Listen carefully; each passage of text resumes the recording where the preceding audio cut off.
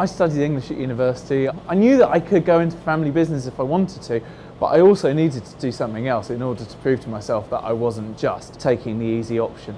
I didn't study art or sculpture. I went and got other jobs working in performance-related areas, but ultimately the draw of ice, pulled me back in.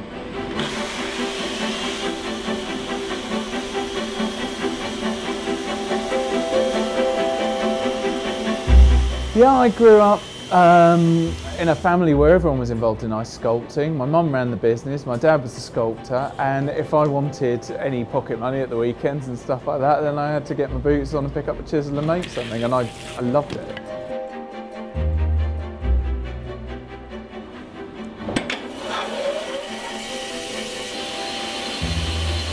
At university and after, I was working in theatres, producing and stage managing.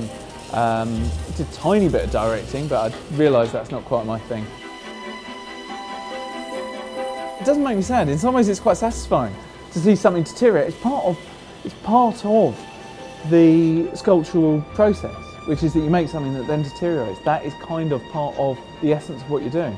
And in that sense, it's almost more like a performance. Like a live performance, something that you see that happens at that time. You can capture it up to a point, you can record it, you can photograph it, but essentially you really had to be there to experience it. I'm not a very sentimental person, so I don't get I don't get massively attached to things.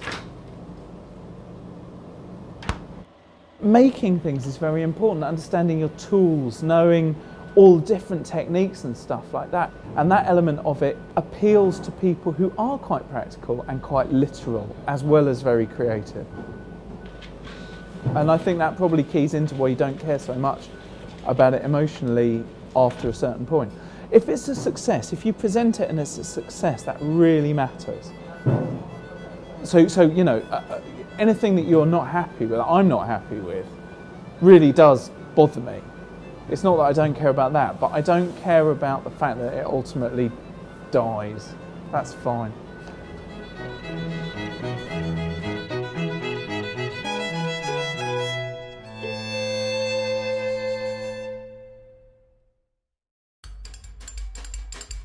Click the videos to watch more Londoners and don't forget to subscribe.